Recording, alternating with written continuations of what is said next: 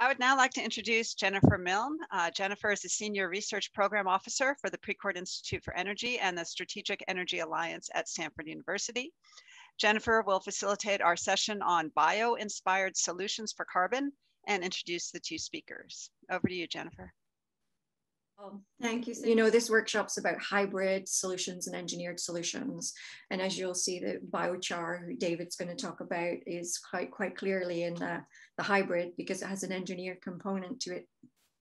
But one of the most important aspects that underlines a lot of these hybrid solutions we talk about are soils. But without being able to measure or monitor or verify the amount of carbon that we actually sequester and that stays there, implementing soils on a global scale for carbon management, it's not really going to be one of the things we can do with integrity without those. So Pete is going to talk about almost everything else except for biochar to do with soils. And he's going to talk about one of the most important aspects, which is monitoring and reporting and verifying the carbon that we can actually sequester in these soils. And he's going to give some real world examples. Now with David's talk, he's going to touch on a platform that actually exists on bioenergy and biochar. So as most of you will probably know, biochar can be used to supplement soils to increase carbon in some instances. He's going to talk about some of the details there and talk about some of the products that we can get with that, some of the energy products. So with that, I'll introduce David. He's a professor, David Laird. He's a professor in the Department of Agronomy and Environmental Science at Iowa State University. His research interests are mainly in the use of pyrolysis, and I think today he'll talk about fast pyrolysis to process biomass into bioenergy and biochar and co-products, and also talk about biochar amendments to soil and what that can do for soil quality.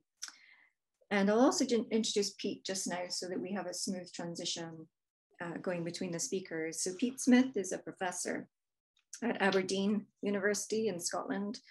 And his main expertise is in modeling greenhouse gas and carbon mitigation, bioenergy, biological carbon sequestration, and global food systems modeling and greenhouse gas removal technologies. So you can see their full bios on the website, but these folks are at the top of their fields and really the best folks to talk to us today about these subjects. So with that, David, do you want to start sharing your slides? Thank you, Jennifer. First of all, I want to thank everyone for the opportunity to be part of this workshop, and really exciting the last couple of days. And secondly, I want to acknowledge my collaborators in this effort, Robert Brown, who's professor of mechanical engineering and expert in fast pyrolysis technology, and Mark Wright, who's also mechanical engineering and is an expert in techno-economic analysis. And yesterday, one of the biggest challenges we have to decarbonizing our economy are liquid transportation fuels, and in particular, jet, marine, diesel fuels, which cannot be easily displaced with electricity. And there are relatively few options for obtaining these, one of which is biomass, and the other of which, of course, is electrochemical reduction of CO2. And second point I want to make is the overall role of soil carbon in this system. There is as much carbon in the soils as there is in the biosphere, atmosphere, and upper ocean combined. And then on an annual basis, around 120 gigatons of carbon are removed from the atmosphere by photosynthesis, and another 120 are returned to the atmosphere through combined effects of plant respiration and soil microbial respiration. So in any system to address climate change, to remove carbon, we need to think about whether carbon is exiting the soil entering the soil to address this challenge. This takes me to what's called the pyrolysis biochar bioenergy platform, which is somewhat analogous to BECCS. It's envisioned as a broadly distributed network of relatively small pyrolyzers that are producing a biocrude, which can then be sent to a refinery for production of liquid transportation fuels, and a biochar co-product, which would be returned locally to the soils, ideally from which the biomass is harvested.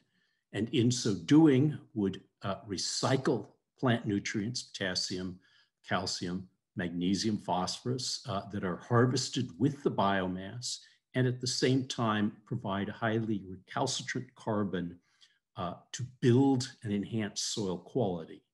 This has the potential to initiate a positive feedback system in which we enhance soil carbon sequestration, at the same time generating a liquid fuels which are critically needed.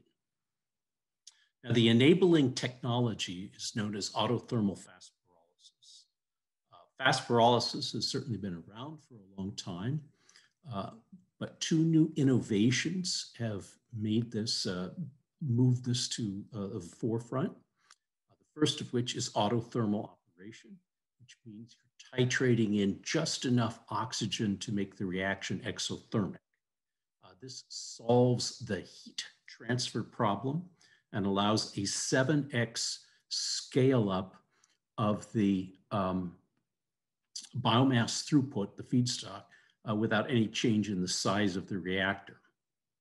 The second advancement involves various stage fractionation technologies, which allows the physical isolation of a sugar fraction, predominantly levoglucosan, which can be in first generation plants fermented to make ethanol, and in later generation plants can be used to make polymers, solvents, and other products.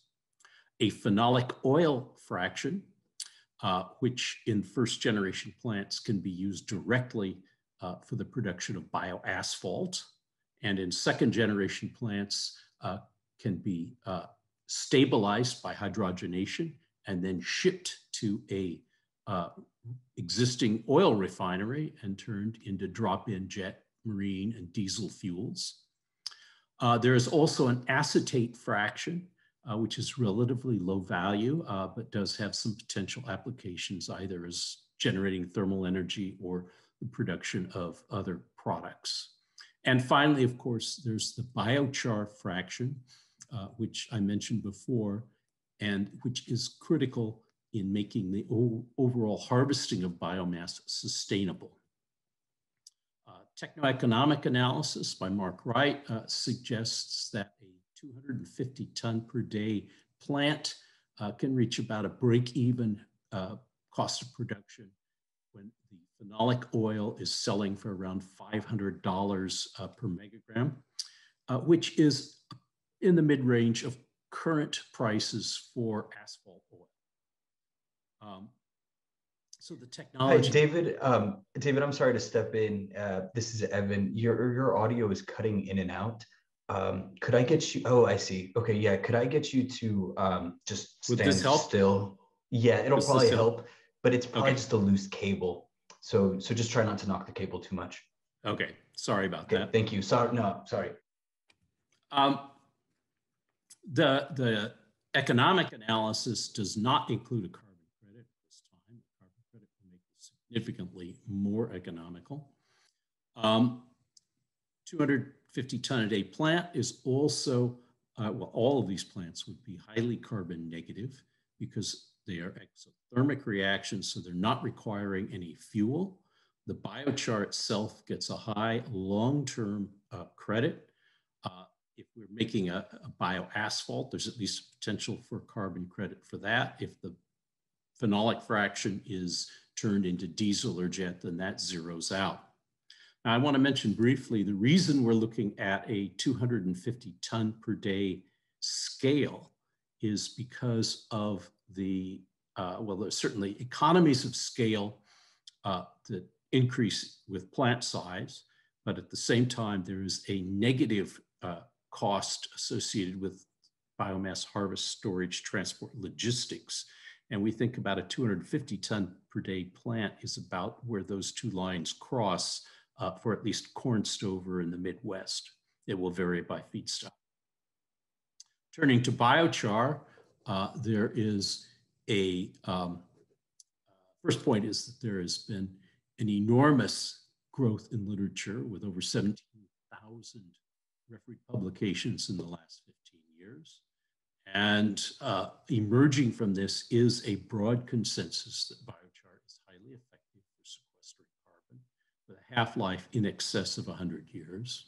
It also enhances soil quality, soil health, in the physical sense by addressing bulk density, soil porosity, water retention, chemical sense by recycling nutrients harvested with biomass and functioning as a liming agent. And it also has an impact on the biological properties of soil, increasing nutrient cycling. There are, of course, a large number of gaps, and I've just mentioned a few of them here. One of the key is the value proposition for farmers. Many times, particularly in temperate regions, there's little or no yield increase. In tropical regions, there's often a more obvious yield increase. Developing optimum management systems for very diverse soil, climate, crop systems, defining and grading biochar, system level LCAs, and the last two, priming and modeling, I will address in the next two slides.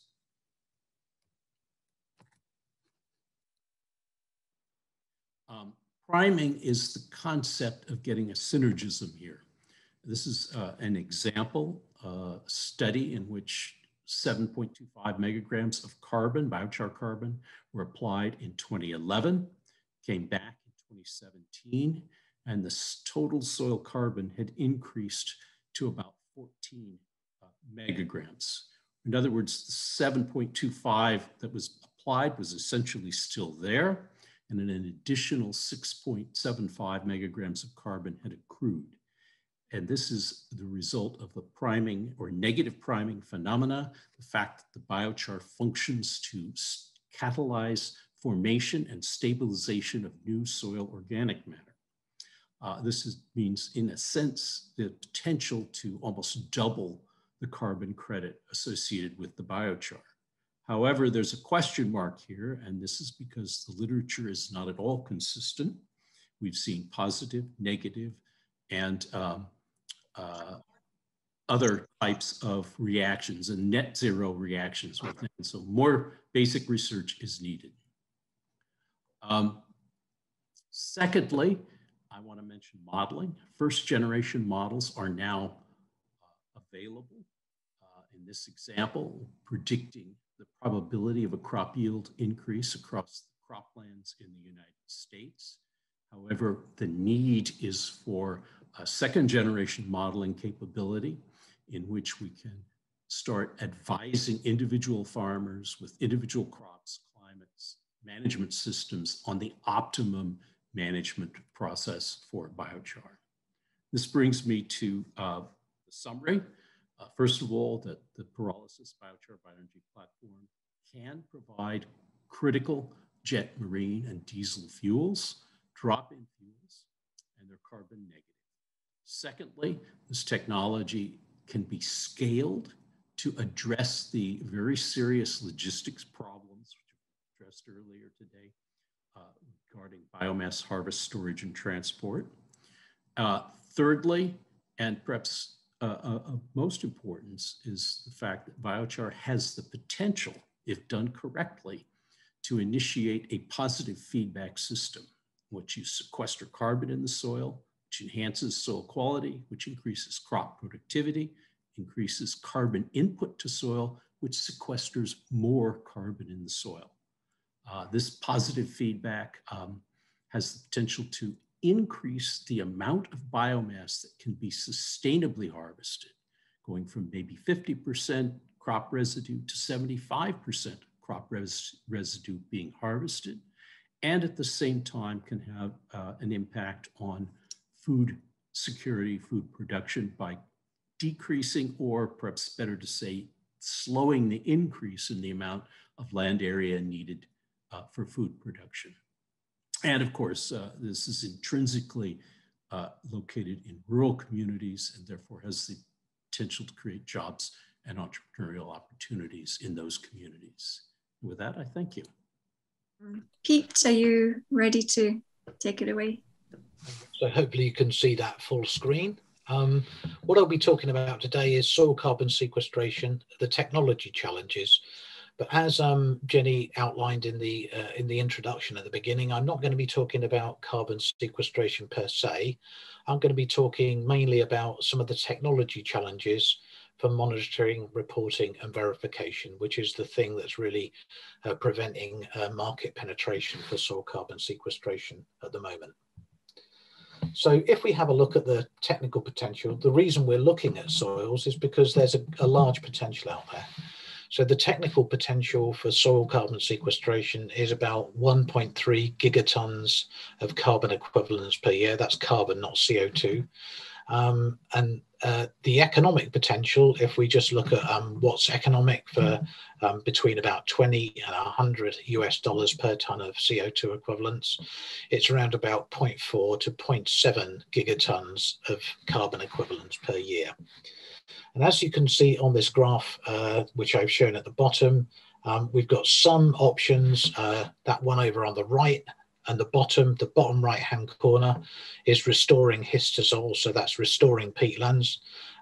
You get a very big bang for your buck there. There's a lot of carbon that you can avoid emissions and also sequester, up to about 50 tons of carbon per hectare per year, but relatively small areas. So on the y-axis, you can see is the area of the practice that in millions of hectares that it could be applied to. So you've got a few big ticket items, but available on fairly small areas. And then you over on the right, over on the left-hand side of the graph, you can see those that can be applied to very wide areas, but they have a lower mitigation potential per hectare. So this is where biochar application, grazing land management, cropland management, and those sorts of things fit in. So the technology is very mature in terms of knowing how to manage the soil and knowing what will increase the soil carbon. But the thing that's holding us up at the minute, as I'll explain in a moment, is mainly the MRV, the monitoring, reporting and verification. So in a paper on climate smart soils, which came out in 2016 by Keith Paustian and colleagues, we looked at what you can do to restore soil carbon, and we developed this decision tree, which basically you start at the top. Have you got degraded or marginal land? You can restore it to perennial vegetation. If not, have you got drained, cropped histosols? If not, if you have, you can restore wetland. If not, you go to look at your nutrient deficiency, and so on and so forth. So most of these options are to do with increasing the carbon input to the soil or reducing the carbon losses through reducing the intensity of tillage, and increasing the carbon inputs through things like improved crop rotations and deeper rooted species. So those are the sort of techniques that I'll not be talking about today. I'm now going to move on to the reason why it's not currently happening at the scale that it could be. There are a number of issues. So the first one is saturation. So as you change your management practice from a low soil carbon level, for the first time step, say that's 5 or 10 years, you get a large increase in carbon stock. So that's quite a large removal of CO2 from the atmosphere every year. For the same time step, say that's 5 or 10 years, you get gradually less and gradually less for the next time step until you reach a new equilibrium position. That could be between 20 and 100 years, depending on the soil type and the climatic conditions. But this basically means Unlike carbon capture and storage, where you can store the carbon for a long time, you can just continue doing it, and every year you store more carbon. With all biological sinks, and soils included, and vegetation is the same. When you increase the soil carbon, it will eventually reach a new equilibrium position or saturation, whereby after that time you no longer get an increase in soil carbon, and you no longer get a net annual removal. The second issue is to do with non-permanence or reversibility. These are some just a couple of examples here: a manure treatment on an arable field and a woodland establishment. You can see them shown here in different colours, but this is what happens when it turns into low input cropland. This is from a long-term experiment at Rothamsted, and you see that the soil carbon plummets and drops down to close to its original level.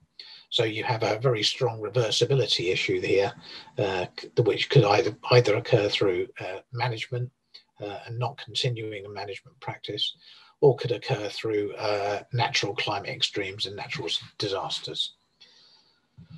And the last thing is to do with leakage and displacement. So in these two examples, we're taking manure from a field which contains manure and mineral N. We're moving it over to the field on the left, and we're putting more manure on that field. So we increase the soil carbon sequestration in the left-hand side, but we decrease the amount of carbon that's going on in the right-hand side. So the effect over the whole landscape is zero. So it's to do with just to do with making sure that we account for the whole land surface, that we're not claiming credits where they don't exist. So all of these issues, saturation, permanence, and leakage and displacement, affects the confidence in soil carbon sequestration as a greenhouse gas removal technology or greenhouse gas removal option. So we have to find ways to show that the soil carbon is increasing, and we have to find ways to verify that this is happening over large areas. So in a paper in 2020 in Global Change Biology, we put together a list of what would be the perfect soil verification system. So I'm just going to spend a couple of minutes walking through this. It's a complex diagram, but the most important thing is that all of these different components exist already. It's just that they don't exist everywhere in the world. They're not distributed equally in the world, and they don't all exist in the same place, and they've not been pulled together. But what gives me heart from this is knowing that all these components are together, is that we could pull these together into a monitoring, verification, reporting and verification platform. So the first component, number one, is the long-term experiments at benchmark sites. We have several hundred of these around the world, long-term agronomic experiments, which look at the impact of a management change on soil carbon, and have real measurements over many decades, up to 150 years in some cases, of long-term change. Nested within those, number two, are short-term experiments, which measure things like fluxes of carbon, and they investigate the processes, and they're good for developing tools and calibrating models. Which brings us to the soil organic carbon and greenhouse gas models, which are good for monitoring and reporting. They're developed using all these two data sets that I've just gone through. They can either be used to develop tier 2 emission factors, or they can be used directly in a tier 3 method to directly model changes in soil carbon. But we need spatial data to drive those models, so data on climate, soils and land cover, and those all exist globally at quite fine spatial resolution and quite fine temporal resolution. So those are available. We need activity data, so that's just information about what the farmers are doing on the soil, what in the field and when. So the activity data tends to be collected through agricultural statistics. And in the developed world, in Europe and in North America, we tend to have really good statistics, which are available spatially, which we can use. But in the developing world, these are much more sparse. And we also have soil sampling and resampling that goes on a grid, which can be used as an independent verification method to check that what we're looking at and what we think will change in the soil carbon are actually changing. And lastly, we have the remote sensing component. Although you can't detect soil carbon directly from space, you can verify activity data and you can calculate estimates of above ground biomass. So calculate the inputs to the soils to run your soil models. So as I said, all of this information exists, all of these components exist, but they're not yet brought together in a global system or even nationally in a national system to allow confident monitoring, reporting and verification of soil carbon change. At the same time we were writing this paper, my friend and colleague Keith Paustian was writing exactly the same paper, coming up with exactly the same conclusions, suggesting a modelling activity measurement data platform, and he comes up with a much prettier conceptualization and a much nicer diagram, but effectively we're saying very similar things. And this was entirely independent. They were published relatively close together, and we found out about each other's work after it had been published. But are there any other technology challenges? So there are a few things that are going on. So for example, there are handheld devices that are now being developed that use spectral methods to determine soil organic carbon. Soil organic carbon is difficult to measure because you've got a very large background and a small change in soil carbon. So you need to take an awful lot of samples to detect a change, and it can take many years to detect that change. What Yardstick have done is they're using spectral methods, so that's mid-infrared and near-infrared spectroscopy, which is mounted in the end of the probe, which is shown here, just connected to a normal DIY drill that drills down into the soil, and it takes measurements of the spectra, which are then compared to spectral libraries and are used to estimate soil carbon. Now, I've looked at this, and the technology at the moment is not accurate enough to detect soil carbon change, but the hope is that you can take so many samples, it's so easy to take samples and to get readings, that you make up for the lack of discrimination in the tool by just taking huge numbers of samples all over the field. So this is being trialled against some destructive sampling, dry combustion methods to test soil carbon by this startup, which is called Yardstick. I've given the links here. And it's an interesting thing that may develop into something useful. And some other techniques that are available are, for example, using gamma radiation that's naturally emitted from soil to map the soil and the soil properties. You still have to take soil samples, and you can then relate the soil samples to the rest of the soil properties. So this doesn't get around the problem of having to take soil samples and measure the soil carbon, but it may, by combining with these sort of remotely sensed machinery mounted techniques to map the soil properties, it could have some use in the future. It could have some use if combined with automatic sampling of the soils, which are then tested back in the lab. So we've got some exciting developments taking place. We've got all of the techniques available, but as I mentioned earlier, there are some difficulties in developing countries in obtaining the data that you need for some of this verification. So in order to address this, the Food and Agriculture Organization of the UN, that's the FAO, have started this project called REC-Soil, which stands for Recarbonization of Soils. And they've established an MRV platform which relies on modeling and collects together a bunch of data sets which can be used in developing countries across the world. And this is a bottom-up suggestion to do this bottom-up, so that developing countries opt into this scheme and they follow this MRV protocol, and they assess what soil carbon can be sequestered. And the hope is to attract some payments that can be then pay the land managers that are changing their soil carbon using this global assessment, but which is done by the individual countries. So I'll just summarize by saying there's a great potential for carbon sequestration, especially in croplands, but also in degraded pastures. There's many co-benefits associated with it, so we should be doing it anyway. But in order to get there, we have to overcome these problems of demonstrating confidence that the soil carbon sequestration is real and stable. So the sink saturation, reversibility and leakage issues need to be overcome by robust monitoring.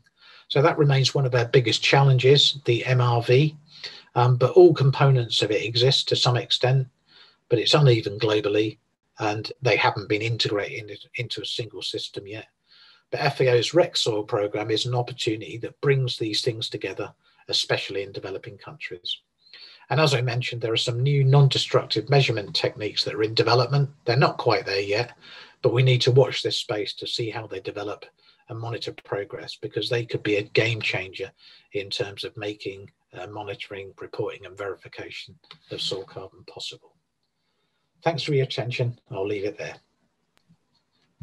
That's lovely. Thank you, Pete. Yeah, that's quite an overview, quite a good reality check for us, but a lot of inspiring things to think about too. So welcome, David, back again. And I'll just go through, we have a few questions in from the audience. So after about 5 minutes of discussion, I'll turn to those questions. So David, if I can ask you, I'd like to dig in a little bit deeper to the biochar platform that you have there. And you noticed quite impressive potential for stabilization of soil organic carbon and soil organic matter. So are there any circumstances in which that works better than others? So I guess I'm getting at, the composition of the biochar and the composition of the soils that you're applying it to. What's the optimum, and what's, if you can get there, also the potential, not just in the US, that was a beautiful map you showed, the potential to do it there, but do you have an idea of, like, in the world, other parts of the world that could apply your kind of model there? Well, thank you. First of all, there's a lot of diversity globally. And in general, biochar seems to have a more positive effect on crop yields in tropical soils, acidic soils, depleted soils, whereas in temperate region soils, mollisols, often there is little or no crop yield increase. With regards to the first part of your question, which was about the positive feedback or the synergism, first of all, let me emphasize that, again, the literature on that is not yet consistent and no consensus has been developed. However, my observation is that we tend to see this when we tend to see a negative priming effect when there is a biogenic carbon input, when there's manure, when there's crop residue, root residues are added with the biochar on an annual basis. And we see positive priming in fallow systems almost inevitably. So a clear balance is needed. That biogenic carbon will, as Pete has pointed out, be subject to more ephemeral nature. It can be built up and it can be degraded depending on changes in management, climate, et cetera. Whereas the biochar carbon is intrinsically more stable. Thanks, David. So Pete, you did allude to these some of these issues with saturation of the soils and also some of the measurement techniques. So I guess there'll be part of understanding this is being able to measure and monitor and see what happens over time. If we just step down to the kind of the ground level, as it were, and think about the techniques that you mentioned, the rod in the soil you need a lot of samples with, and then the sensor on it looked like a tractor there. So who would do those measurements, and which are more likely to be implemented, which in your mind would be more valuable at this point in time, or do we need all of them? And is there a cost factor and an incentive factor to these? And yeah, we'll start with that.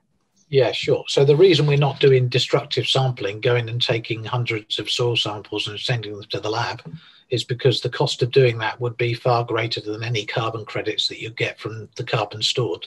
So anything that we do to reduce that cost by non-destructive sampling, ideally with sampling in the soil, would help us a great deal. So I'm really interested in these technologies. As I said, they're not there yet, but it's great that they're in development, because we know that technology can advance very quickly and we learn by doing. So that could be the real game changer, I think, something that could be done in the field. At the moment, these are being done by people who know how to use them. But you could imagine in the future, you could just have something mounted on a small ATV or on some farm machinery that would take these measurements automatically as the tractor drives over the field. In the same way as we have precision agriculture maps, which map out how much fertilizer we need on the field, we could also be measuring soil carbon. But even if we don't get there, even if we don't get to that anytime soon, we know, as I say, it's a fairly mature science. We know what activities cause increases in soil carbon.